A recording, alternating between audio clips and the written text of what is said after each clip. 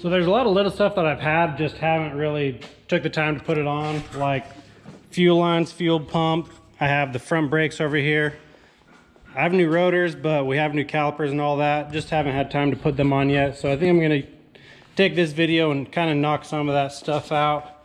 And I think we're gonna start with the fuel tank here.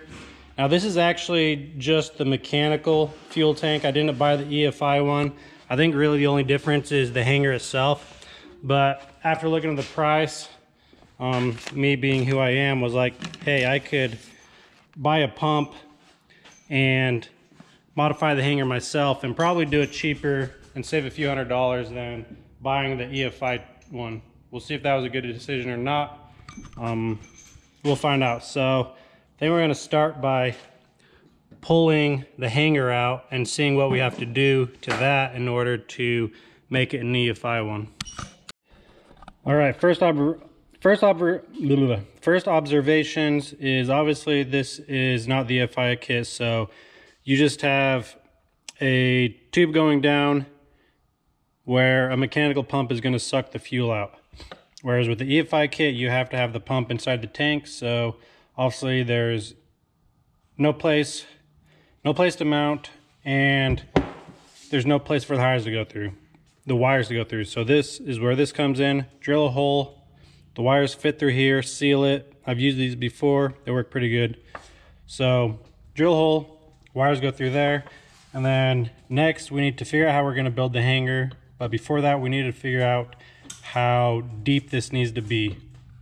So I think what I'll do is get some zip tie it onto this so it can slide, push it into the tank, and wherever the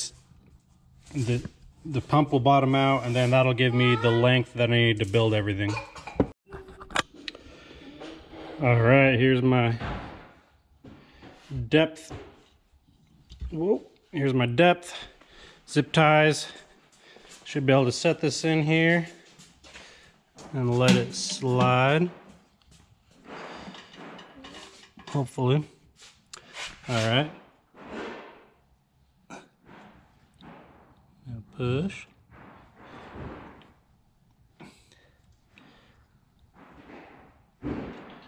Okay. So now that should give me my depth that I need. I'll measure that and then I'll build my hanger to that length. Well, kind of realized it makes sense. Obviously this tube on here is going to go to the bottom of the tank, because if the mechanical is sucking up fuel here, you're wanting it to go to the bottom of the tank. So I guess I just need to make my hanger so the bottom of the tank is even with the bottom of this. Now you don't want to make it too long, because you don't want this to just be sitting completely on the bottom. You want it to just barely not touch the bottom. So we will be raising this a hair. I could probably twist it like that. There we go. So we make it like that so that the filter is barely shorter than that. That should be the right length that we need right there. So a little update of where I am at. So I cut off the tube to the original hanger. I'm going to actually be using this as the hanger. So I made a little bracket for the bottom of the fuel pump here. So I just kind of shaped in so that will fit in there. And then this tube will weld onto this part here. Then I'll cut off the excess out, obviously, but onto there. Then I'll weld the other to the bottom of the hanger. Then I have a barb fitting coming that I'll weld to here that the pump will plumb straight into. So that way we will have a hanger that supports the pump as well as a new fitting for the barb. Then I'll just run a -6 here that goes to the regulator and up to the engine. So that is the game plan. We will see how it goes. All right, this is where I'm at. Have the actual hanger part made. Fuel pump sits in something like that. Just need to weld this to the base, and then once my barb comes in, I can weld it to there, and we will have a fuel hanger. So yeah, things are going pretty good.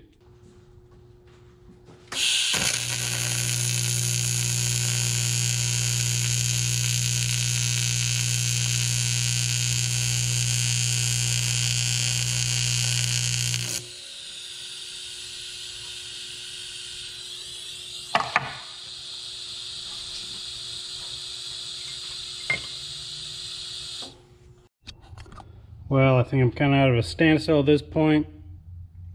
Got the wire grommeted in there, but I can't slide the wires in until I'm installing that, and can't put this on until we have the barb. So I think for the hanger we are a little stuck. So I think we will turn our time over to the actual truck, where we can do the regulator and fuel lines and all that. Well, I was just rummaging around looking for fittings for the fuel tank and everything, and I found this little 3/8 barb, aluminum, which is perfect. So instead of waiting for the one I ordered to get here tomorrow, I think I can just weld this on right now. So sometimes things just work out. All right, got it all welded on. This thing is pretty much done, I think. So I think I could throw the pump on and install it back into the fuel cell. All right, hanger is done. Wired up. Then I will wire it to the ECU when that time comes. But yeah, feel pretty good about this. Probably saved a couple $100 doing this, which in the big scheme of things, probably not that much, but hey, I'm always down to save some money. Should fit right into there, like so. So let's get that screwed in and we can start plumbing hoses. All right, hanger is back in, have my fittings on, and then I also installed the regulator right here, and I think I have the fittings on correctly. These are all AN conversion lines, so we got those there. And then the kit also came with fitting that goes on the actual fuel rail. So now it's just a matter of running the hoses. I got this kit from Hot Rod Fuel Hose. Supposedly supposed to fit the truck, so hopefully there's enough line. Looks like there is. But and I'll have to look up how to do the PTFE fittings. I haven't done these before, so we'll see what we got to do there. Well, I have all the lines made up pretty much for the fuel system. I actually broke a fitting while I was trying to figure out how to do these PTFE. So I am short one there. I need to order a new one, but other than that, everything's done. Coming from the engine, then it goes down underneath all the way back. So that's pretty much done. I'll order that fitting, finish that up. Now I think let's move on to the brakes up here. I'm just trying to knock out all these parts that I've had laying around just to get them from cluttering up the shop a little less. So these are the front brakes. I already have rotors on there, so there's just the calipers and pads, and then the soft line that goes to the hard line here. So let's knock those out and see how those go on. All right, let's see if we can figure out how to put this on.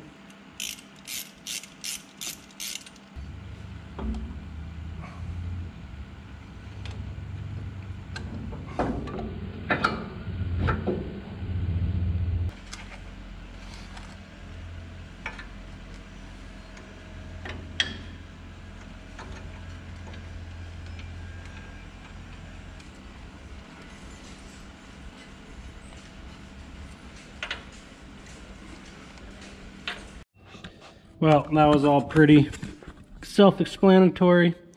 Let's knock the other side out and we can move on to probably wiring.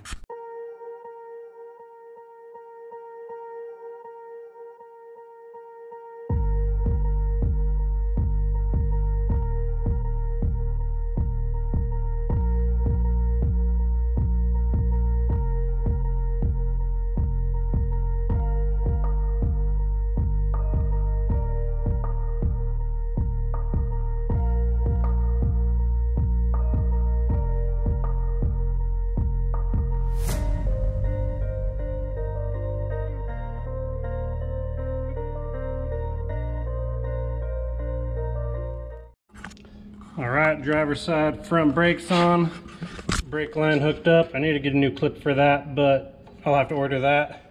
So those are done. Well, it feels good to get things knocked out. These are just parts that have been sitting around, so it's nice to just get them on the truck.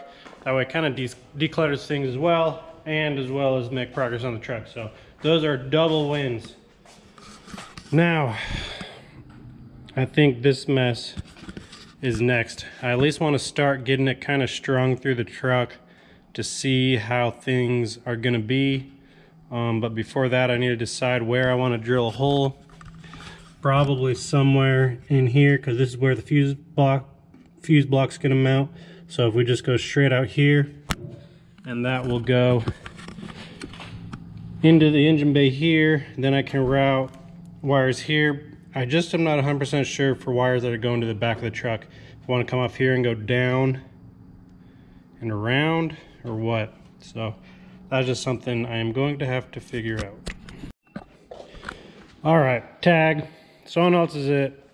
Someone else can do it. Oh, why is wiring so overwhelming? It's just one of those things that you can just stare at it forever thinking of how to do it, and sometimes you just got to start somewhere and just work at it, because I've literally been looking at this for 20 minutes thinking what to do, but I just think I need to drill a hole and start feeding wires places, because man, wiring is overwhelming, especially when you look down and it's just all of this and you don't even know where to start. So yeah, like I said, it's just one of those things. You just start, doesn't matter where.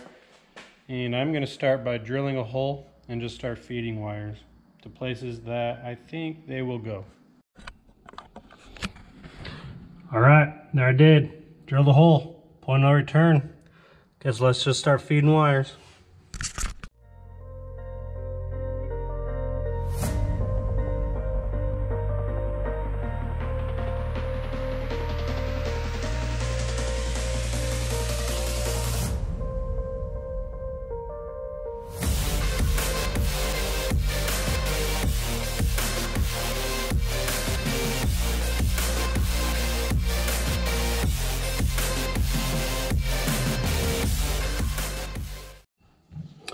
Well, this has been fun, kind of figuring out wire routing.